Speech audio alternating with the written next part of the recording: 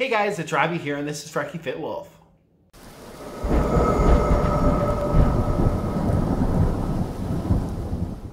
Alright, so it is a rainy Thursday here in St. Louis. This is the second time I'm doing this video, so bear with me. I recorded this morning, but I just got kind of discombobulated and all sorts of stuff. So, let's talk about daily weigh-in.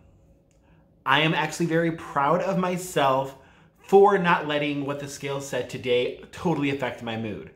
But it does make me determined to find out a reason. And I always feel that sodium is a cop-out. And sometimes maybe it is, but in this case, I really think it isn't. I think it is a huge cause because of what I had last night. So first of all, before getting into the numbers, because I actually literally mean numbers because I stepped on the scale before work and then I stepped on the scale after work. So let me explain what's been going on. You guys know I am doing good. I am behaving food-wise.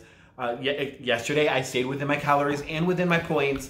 I am drinking a ton of water. I am not drinking soda. I'm very proud of that. I'm getting headaches more than usual, but I am not drinking diet soda or regular soda. It's water or water with some Mio drops in it.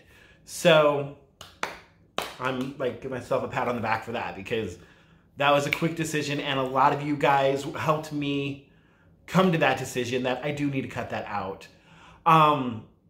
So I'm eating a lot more whole foods and all of that stuff. I'm doing everything that I need to do. I've worked out every single day this week.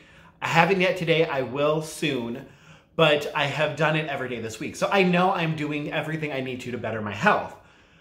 And then this is when the scale decides to act like a little punk, we'll say, because this is YouTube and I don't like cursing too much on here. And when I stepped on the scale this morning, now, first of all, I slept hard last night. I fell asleep like 10:30 and I did not wake up till 7. And I leave for work at 7:30 on Thursdays and Fridays and Saturdays. So with me not having that much time, like it was literally a matter of go step on the scale, go shower, get ready, go to work. When normally there's like an hour or two after I wake up before I step on the scale. So that is a factor. And then the sodium is probably a factor too. Like I said, because it's always the quickest thing, like, well, how much sodium did you have? It makes me want to just reject that, but like, no, I messed up somewhere. But I recalculated everything that I ate. And the only thing that is a sign is sodium or something from the past few days. So I ended up looking into that. And the past few days, I've done well as far as food goes. So it's not like I went over my points or anything like that. So it has to be sodium or sore muscles. My muscles are sore from working out, but they were more sore yesterday. So they shouldn't be holding on to as much water as yesterday. But anyway, so let's just go ahead and go into the numbers. So when I stepped on the scale this morning, it was 314.4. So that was an overnight gain of 3.4 pounds. I wasn't happy, but I wasn't angry because like I said, I know I'm doing what I need to do to be healthy.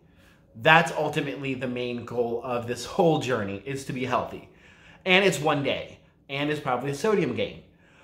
But still, when I got off of work, which we were dead, I did 2 customers. Today it was extremely dead. So we drew names and my name got drawn. So I left early. And so I got home like 12-ish. So I decided that I'm going to step on the scale again.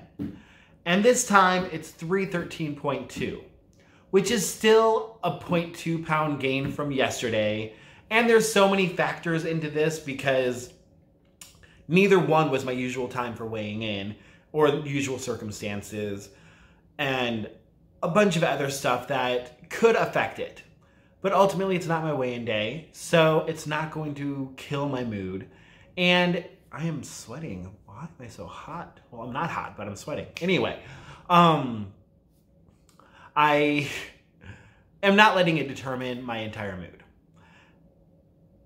It helps motivate me, though, and lets me know, hey, keep doing what you're doing, which sounds weird. I had a gain, keep doing what you're doing.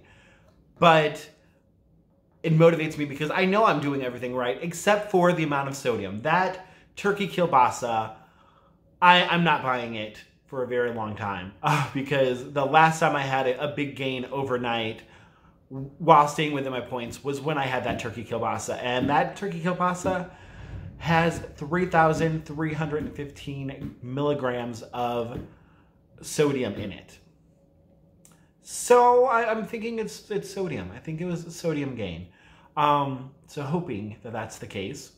But either way, I'm lowering the sodium today. Well, for as long as I can. I'm going to pay attention more to sodium. But I'm still going to use this as fuel to motivate myself. Because guys, like last Sunday I was at 310. I'm getting so close to 300 pounds. So I'm not going to obsess over the scale. Even though I want to get under 300 pounds, I'm going to try to fuel myself to obsess over healthy habits. The proper food, the proper water, proper exercise, all of that stuff. And that is going to be my ultimate goal. And even today, like I had one customer, she hadn't been in quite a while, and she came in and she didn't know I was working on losing weight. And she's like, "Oh, have you lost weight?" It's like, and then she's like, "Sorry if that's rude." I'm like, No, yeah, I have. I'm like down like 66 pounds. Like, thank you so much. Made me feel good. So even on those moments where the scale makes me a little pissed off, I am seeing the changes elsewhere. And that's what we got to focus on. So that's always my tip to anybody when they're complaining about the scale is get your measurements, you know, get your clothes. Always have a shirt that's tight and see how that changes over time. Those things add up and really make a difference. Yeah. So I feel like I'm kind of rambling. So today's video is going to be short and I'm going to end it here. Plus, like, I don't know, I'm going to go take a shower or something. I'm like really greasy. It's weird. It's gross. You're welcome.